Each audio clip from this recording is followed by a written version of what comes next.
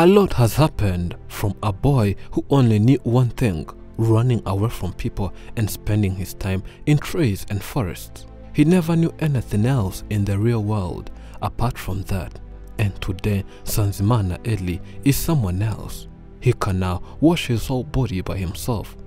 He can brush and take himself to the washroom.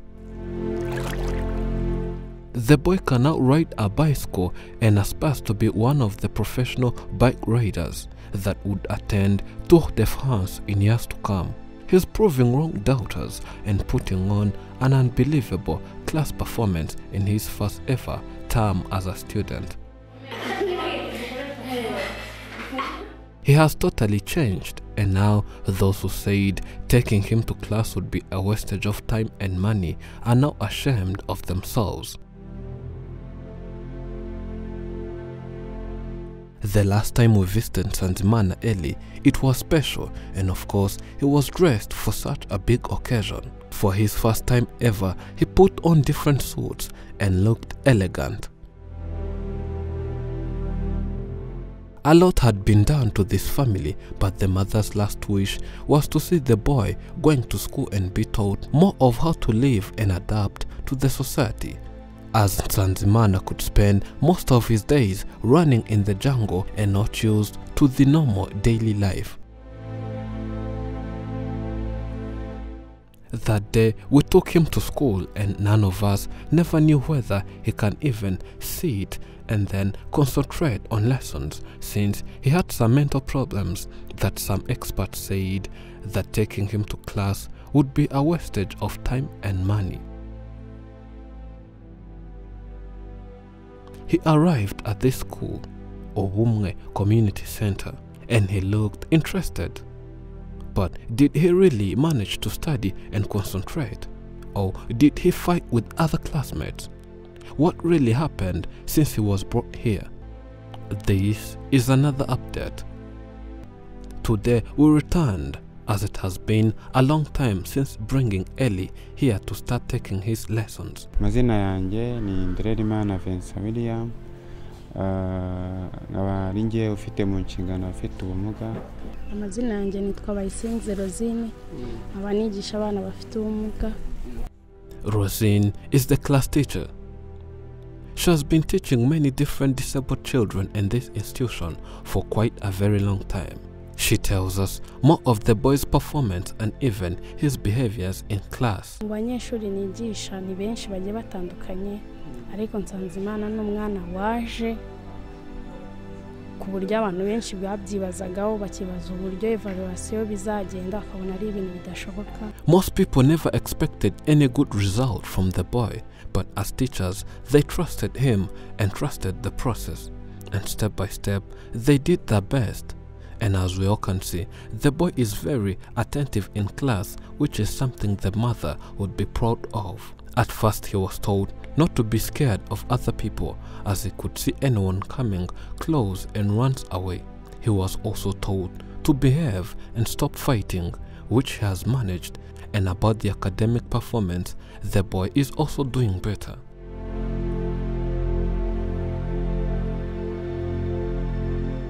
When he came here, he never knew how to hold a pen or pencil. He never knew what a book does and why one has to be in class. But now he knows it's crucial to be in class. He can hold a color and start coloring a book, even though he does not do it perfectly. But one can see he tries to understand the assignment.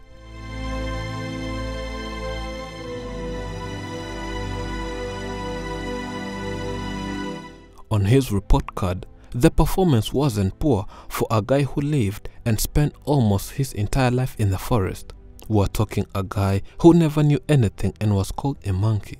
And this result is quite impressive, and special thanks to those teachers who did such a great job of helping the boy to become someone who we are all happy for. Akenshi hano dufasha abana bafite ubumuga, tubafasha mu buryo nabo bagomba kwifashaho mu bundi buzima busanzwe, apana ubwa hano ku ishuri anageze no mu rugo yakwifashamo. NSANZIMANA ELIE had to be taught everything from scratch. He had to be given some knowledge on how to live a normal life, starting from teaching him how to ease himself in case it's necessary, how to go to the toilet instead of going to the bush, and more. Kumenya kwijyana mu bwiherero akanamenya n'ishuri yigamo nibyo umwana ufite ubumuga bakwiriye kumenya bwa mbere akigera ku ishuri. One of many things he was taught here is how to eat. All he knew was using the mouth only. He was then taught how one can use a spoon or even clean hands when eating, how to hold a cup when drinking, and many more techniques that he has mastered in such a short period of time.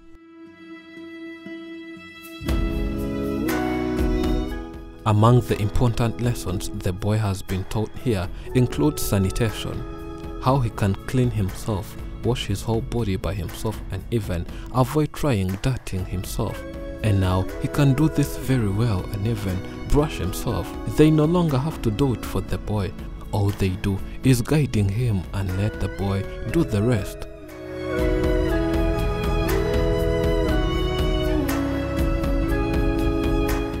At the beginning, it looked impossible as the boy never knew anything and never had the will or desire to even learn. But since they're experienced enough, they did their best, though it took them some time. But we are all happy of the progress our boy is making.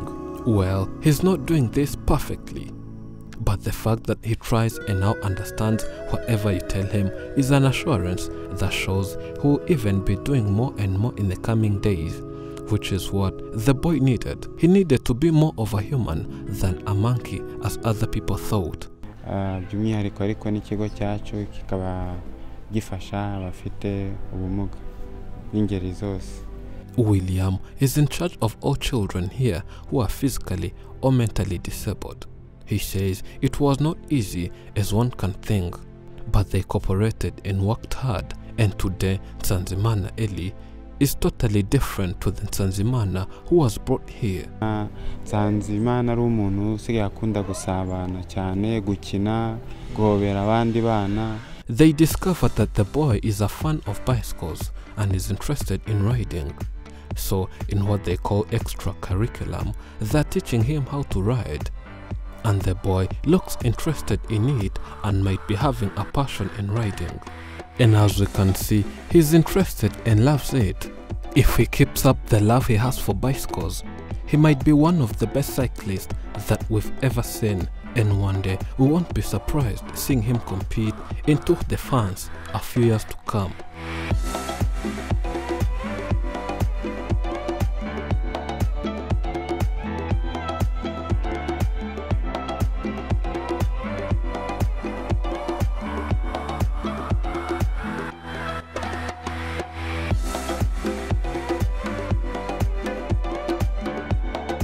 After giving them reports, it's now time for holidays, and NSANZIMANA ELIE is getting ready to go back home and show the mother everything he has learned.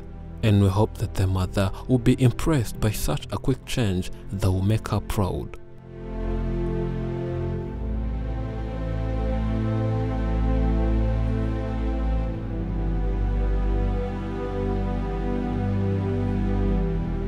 We head back to the village where NSANZIMANA ELIE lives.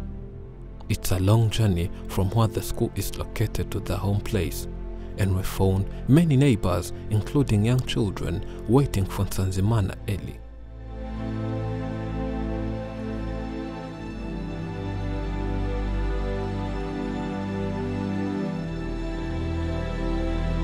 One of the most deflating feelings to our self-worth and life path is stagnancy.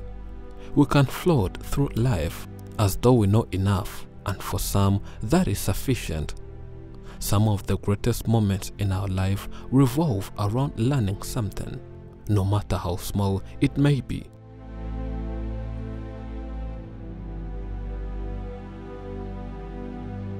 Thank you for watching. I'm Elijah and this is Afrimax English. Remember to subscribe.